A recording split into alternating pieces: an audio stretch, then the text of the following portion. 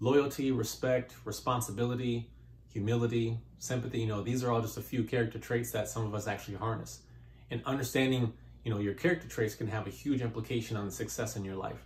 So in this video, I'm going to be sharing with you, the importance of character building, as well as a few things you can do to start building your character. So stay tuned. Hey, what's going on, everybody? Michael A. Benton with michaelabenton.com. If you're new to the channel, welcome. Here we focus on helping men take control of their lives and achieving their desires. So if you're a man looking to better himself, subscribe to my channel, hit the bell to be notified when I post a new video every Tuesday. Early on in life, we're all taught these certain characteristics that really help us become the adults that we are today. And I think through self-awareness and through self-development, we start to understand that some characteristics that we have actually hinder our ability to be fully successful in certain areas of our life. So I just wanted to share with you, what are some ways that we can start help building our characteristics for the better. And just really wanted you to understand the importance of character building and how that equates to gratification and achieving things in your life. So stay tuned. Character is defined as the mental and moral qualities of a person that makes them different from other individuals, right? It defines who we are, how we interact with other people, and ultimately how we face life, right? How we handle challenges in life. And typically when you hear the word character, you associate that with labels like dishonest and responsible, respectable, sympathetic, empathetic, things of that nature. And I think it's very important that we understand, how our character directly affects, how successful and unsuccessful we are as it relates to, careers, relationships, finances, spirituality, personal development, all these different areas of life. If you're not mindful of the characteristics that you're portraying, and putting out there, that could really have a damaging effect, when it comes to getting a job. If your characteristic is to be laid back and lazy and maybe not as responsible, then again, that could poorly reflect on your results at your job, and which could ultimately lead to you being fired or let go, or you having to quit, or whatever the case may be. And so we just need to be cognizant and aware of our characteristics that we have. And if we do have characteristics that we don't like, or that aren't helping us fulfill a need in a certain way, then we need to change those, right? We need to start building, replacing those particular characteristics with better ones that will ultimately lead to our success in whatever area that looks like for you. So the first thing I wanted to do was just start off with why it's so important. One of the ways why I think character building is so important to reaching gratification is because your character defines your life outcome. If you are a person who characteristics embody being lazy and not responsible and unemotional and all of these negative traits, these character traits, then more than likely you are a type of person that may not see the level of success that you adhere to, right? That's not to say that you can't be successful, but you won't be as fully successful as you possibly can. And those particular negative traits won't serve you in the long run. At some point, these things are going to catch up to you. People are going to notice your character, right? They're going to judge you off of your character. When you have conversations with top-level executives or friends or families, or people that you're trying to do business with, whatever the case may be, as they begin to talk to you more, as they begin to have certain conversations with the way you talk, the way you respond to judgment, the way you laugh, right, the way you interact, people are starting to get a sense of your character, and they can tell when someone is phony, right? They can tell when someone is judgmental. They can tell when someone is irresponsible. They can tell when someone is not honest, right? They can sense that. And when they are able to sense that from you, then obviously that weakens a relationship, right? And now they start to have doubt about your character. They start to have doubt about your abilities and what you can do, and whether or not it's true or not, and whether your word really becomes nothing. Now you have to solely rely on your actions, right? To overturn what it is that their perception of you, you have to do that by action. And so, again, it's all about having the right characteristics. If we're wanting to have a life of success, whatever that may mean to you, it could be, just being a great dad. It could be, being a great husband. It could be something in your finances. It could be something with your career, whatever the case may be, whatever the level of success you want, your character is going to help you define that level of success, whether you be successful or unsuccessful.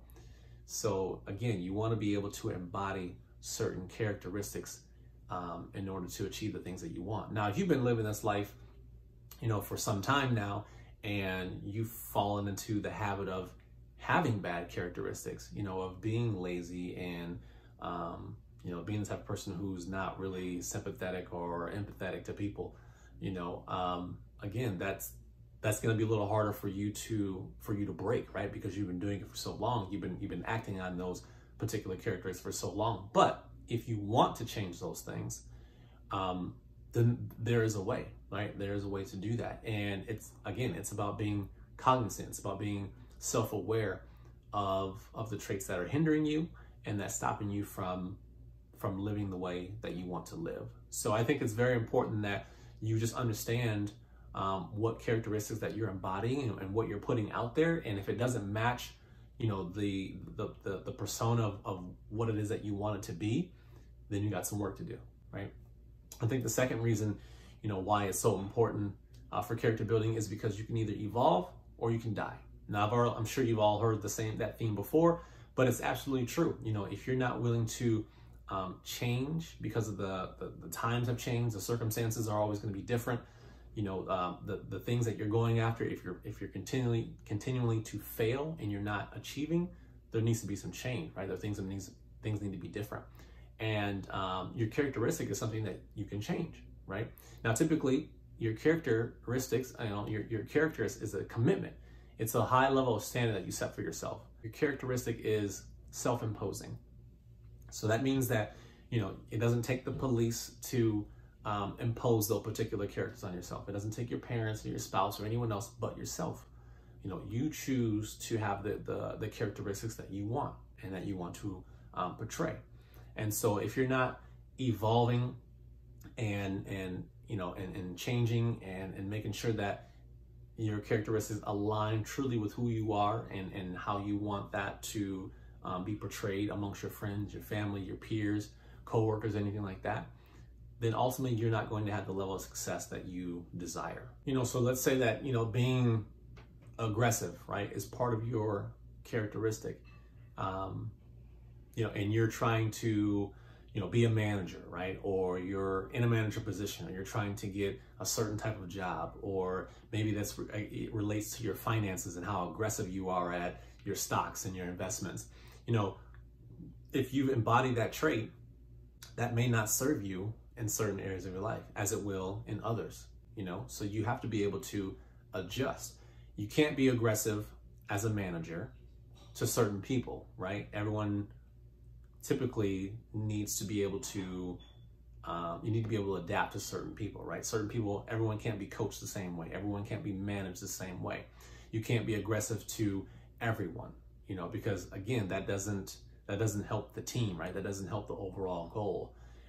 However, that same characteristic that you have with your management may work for you when you go to talk about your investments, right? And you are, depending on the criteria, let's say you're young and you're wanting to invest and you're more aggressive, right? So you're going after more stocks, and you're doing less bonds and things of that nature, and mutual funds and stuff like that. So you're being more aggressive early on, and in that sense, that particular characteristic of yourself can serve you, right? So you see that certain situations really allot for certain characteristics. And so I believe that you can be adaptable to certain situations with your characteristics. Now, normally when you talk to someone and they say that their character stays the same, right? It never changes.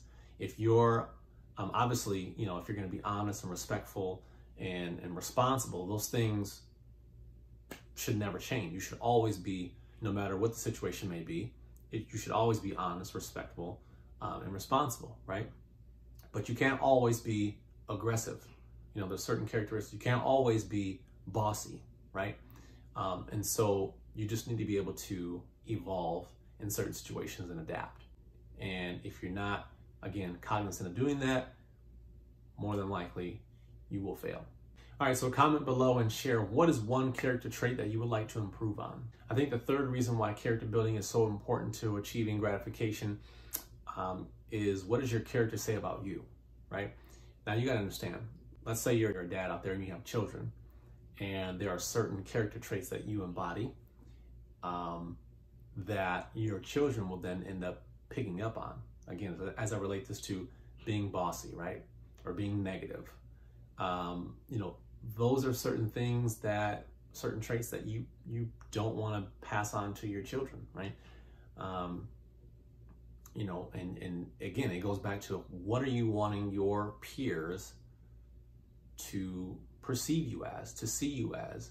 You know, how do you want to be looked upon by your peers, by your coworkers, by your family, by your friends? You know,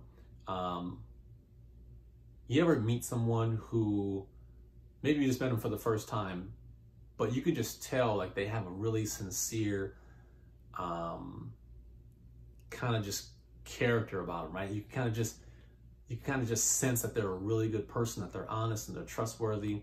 They're just all of these good traits, right? They have this aura, right? Have you ever been around someone like that?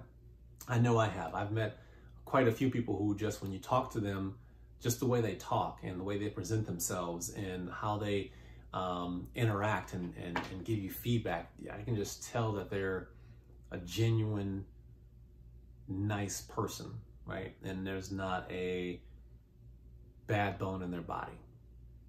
That is how I personally want to be perceived, right? And that's the type of persona that I want to give off to people that I interact with. You know, I'm just a genuinely sympathetic, honest person, you know, and even through these YouTube videos, I'm okay with just discussing my personal life, you know, and telling it like it is, and it is what it is. But that's just part of my character. That's just who I am. That's just it makes me feel, you know, one with myself, right? It's natural.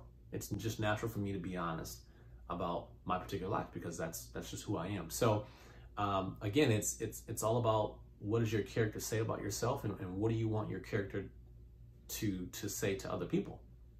You know, so be cognizant of what you're putting out there. Be cognizant of who you are, who you're becoming, right? It's very important to know who you're becoming as you transition and transform your life, as you go through, you know, self-development and you know, and reading books and just trying to better yourself. Know what it is that you want to portray. And I think those three things are really powerful reasons why it's important to continue to keep building your character. You know, we're never done. You know, we can read all the books we want. There's still more to learn, right? There's still more knowledge to obtain. There's still more action to take upon what you are reading and what you're consuming.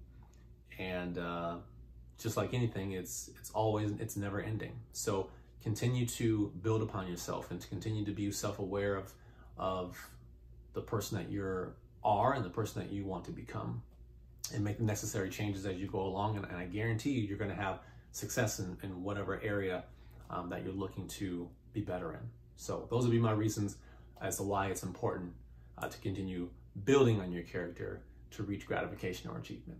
Now, I know a lot of you are probably saying, great, you know, there's some characteristics of myself that I want to change. You know, I got some bad traits that I really don't want to portray and put out there, and I want to be able to make that change. But how do I rebuild my characteristics, right? How do I rebuild my traits? And I'm going to share with you just a few steps that you can do to really start to alter and change the characteristics about yourself, and be able to embody the ones that you do want, and get rid of those ones that you've been living with for so long. So the first thing that I would tell you to do is really just to be selfless, right? You know, regardless of what it is that you're doing, have a different mind frame about it. Be in the embodiment that you just want to give, right? And it has nothing to do with you and what you get out of the situation, what you can obtain. It's all about everyone else, right? And not yourself. And being selfless opens you up for being compassionate, right? For being empathetic, for being sympathetic. You know, so if you have traits that are opposite of those particular ones that I just mentioned, then that is a great way for you to to reverse that, right? And to start building upon good traits. So I would say being selfless, being a selfless act would be something like volunteering, right? At a homeless shelter, or, volunteering at a local boys ranch, you know what I'm saying? Giving your time to whatever organization that you believe in, speaking, talking to people who were in your position as you were. If you were poor and you had rough times growing up and you've overcame that, give that information back, give that knowledge that you've obtained to allow you to get to where you are, give it back to that same type of people, that same person that was a resemblance of you when you were coming up. So again, be selfless is one of the steps that you can do to alter your character traits. The second step I would tell you to do is to find a mentor or a role model. If you're wanting to rebuild your character, you may want to symbolize it after someone that you look up to, right? Or someone that you find interesting and find that they portray and resemble a type of person that you would want to portray, right? And be. So, people like Gandhi and Muhammad Ali, these type of people are people that embody certain characteristics that I would like to have myself. Muhammad Ali, in a sense, is someone who is strong, right? And someone who they speak their mind, right? They speak their truth. And they also helped other people. They were sympathetic to other people. They understood, right? And so those are particular traits from Muhammad Ali that I would love to embody for myself. So just finding someone out there who, again, resembles the type of person, the type of characteristics that you would like to have for yourself. And I think that's a great way. The more time you spend with that person, the more time you're able to interact with that person, speak with that person, watch their videos, read their books, the more you'll begin to open yourself up. You'll be receptive to, again, the type of person that they are, right? The aura that they give off. And before you know it, you'll be that loving, that genuine person, or whatever the characteristic that you want. You'll start to embody that and push that off on others. And the third step that I would say to help you building your character is to be accountable to yourself. No one's going to want it as bad as you do, right? And no one's going to, for the most part, hold you to what it is that you're saying, what it is that you're wanting. So again, be more productive, right? Be more in tune. So time blocking is a great option for you to be more accountable, right? Time block certain hours or days or minutes of your days and use that time to read more books, to listen to YouTube videos, to study yourself, to study the person, your mentor or your role model, right? Also things like setting goals and actions or steps to those goals.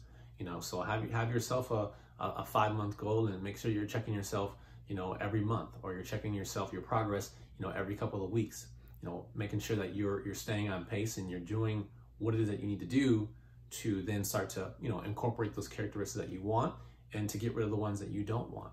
And the fourth step that I would tell you is to embrace your challenges. There's not going to be anything other than, going up against your fears and the challenges that you face. And that's going to build more character than that, right? Because, as they say, you find out what you're made of when you are in the face of your fear or challenges. And so if you're wanting to change the characteristic traits that you have, the negative ones you want to get rid of, then you need to face the challenges that you're going to come up against. And it's not going to be easy. It may be a slow process because you've embodied these particular negative traits for so long, but it's definitely doable, right? And so you just have to understand in your mind, again, why you're wanting to make these changes. And that's going to help you propel you to continue forward when you face these challenges. All right, so those are my top 4 reasons on how you can start building, your character to, again, portray the ones that you want and to start relinquishing the negative traits that are stopping you from being as successful as you possibly can in whatever endeavor you seek, right? Whatever area of life that you're trying to get better in. And as you begin working towards becoming a better person, a better father, a better husband, you may become aware of some areas that may need some fine tuning, right? They may need to you may need to rethink how you utilize those. They may not be serving you like they have in the past. And really, accountability and clarity is going to help you really fine tune those areas and get really deep down in what it is that we want to change. And so I urge you to click the link in the description below to schedule your free discovery call with myself. And again, this is just a call where we can get very clear on your goals and what it is that may be stopping you or hindering you from achieving those things, and what steps or actions do you need to take to make sure that you're successful. So again, click on the link in the description below to schedule your free discovery call. All right, so be sure to check out these next videos as you continue building on your mindset and becoming the man that you want to be. If you like this video, hit the like button, subscribe, and share it with your friends. And as always, we'll see you on the next one.